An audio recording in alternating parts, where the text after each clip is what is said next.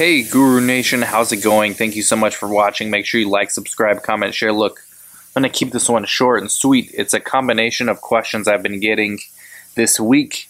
And again, I really appreciate you guys and gals for watching and taking the time out to send me questions. Even if I don't get back to you right away, it gets stuck up here, okay? And then I come to my thinking place and I turn on the LEDs and I turn on the misters when it's hot, and I just start thinking, all right, what am I going to do? How am I going to combine these questions? So these are coordinator questions I got. The theme for these last few days has been study coordinator. So the first one is, and we're going to start technical and work our way up to more philosophical. So the first one is, how do you know, as a CRC, how do you know the difference between a protocol amendment and just the newest version of the protocol? You gotta go by the IRB, all right? The most recently approved version of the protocol by the IRB is the current protocol. It doesn't matter if there's an amendment in draft. Until it's IRB approved by your IRB, you can't use it. So that's number one. Number two, how do you know when it gets approved? That's actually a good question. Your CRA would be a huge help in this, but also the IRB itself, and they're supposed to post outcome documents, like some of the IRBs call them, or at least notifications. What's been worrying me lately is a lot of these IRBs are not even posting like notifications when something gets approved. But you're supposed to check with your IRB and check your dashboard, your portal every day. Most of these IRBs now have an online portal where you can check. So once that amendment's approved, you know what you got to do. You got to retrain all staff on the new version of the protocol. The PI has to sign the protocol signature page. There's most likely going to be an informed consent that needs to be amended. Once that's approved by the IRB, any patient that's ongoing in the study needs to sign it, as well as obviously any future patient that enrolls in the study needs to sign the latest informed consent. Now, how do you know? How do you know what the changes are? Do you have to read the entire protocol? No.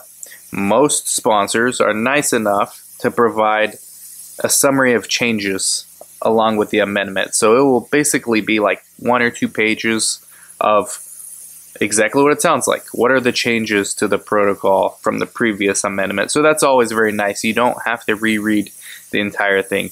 The next question is related to clinical knowledge. So this person say, you know what, Dan, like how much medical/clinical knowledge does a coordinator actually need to do their job? The answer is you don't, but of course it's helpful if you have some kind of a medical background. CNAs, LVNs, IMGs, which are international medical graduates. Obviously, the more of an in-depth knowledge you have of clinical matters, specifically related to your therapeutic areas that you're doing your studies in, the better, the easier it is going to be for you to do your job.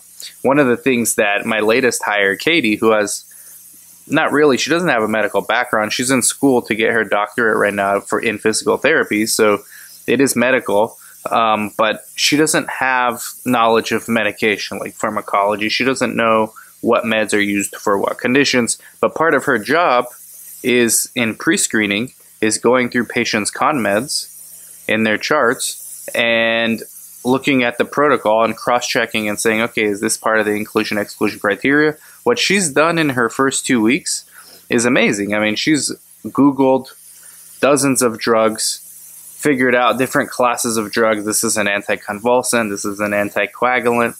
Of course, you're going to gain that knowledge. It's almost impossible. If you're a coordinator working at a small enough site, it's impossible not to gain this kind of knowledge, which is why I always say small is the new big.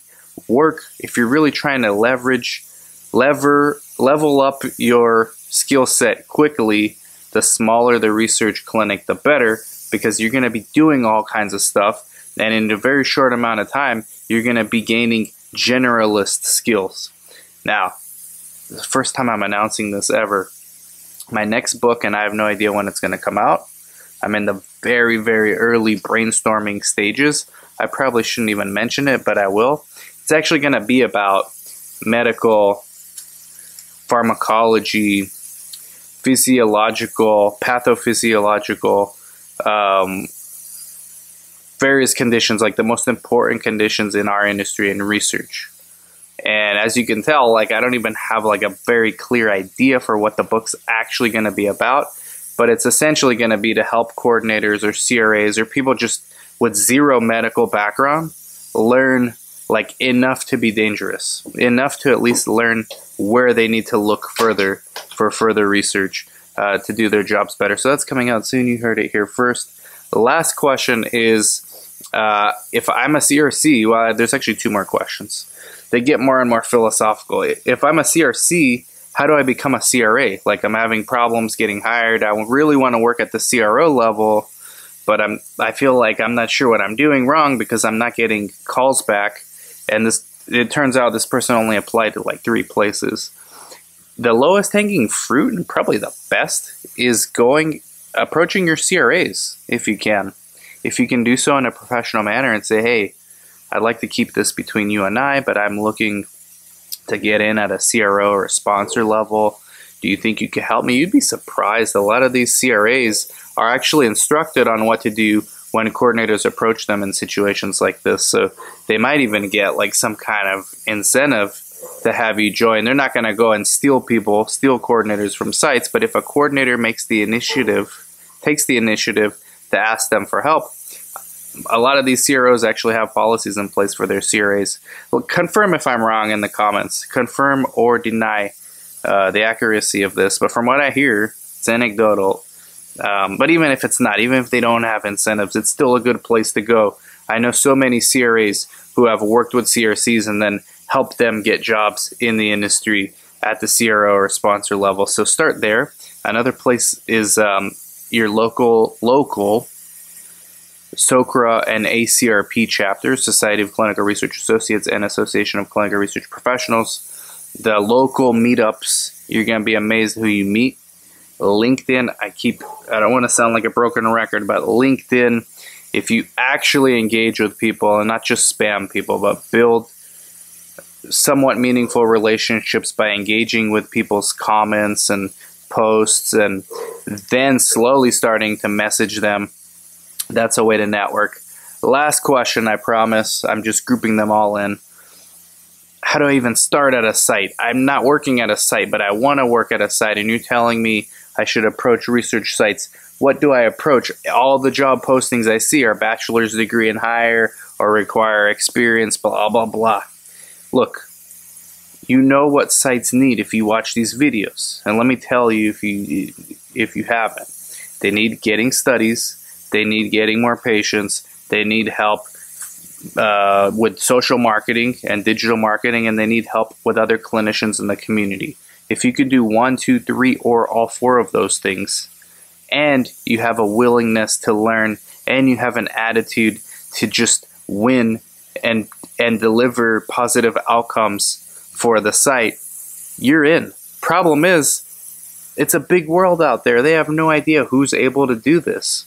So the fact that you are watching YouTube videos, the fact that you are taking the initiative to even ask this question, you just need to demonstrate that to them.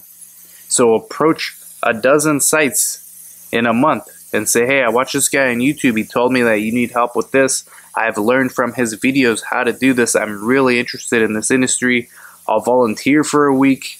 You won't have to volunteer longer than a week these days. The industry's so hot. There's new studies now. Constantly, these sites, especially the smaller ones, are needing help. So that's your ticket to get in. It's always to put yourself in their shoes and not the other way around. Stop thinking about what they think about you. You think about what they need.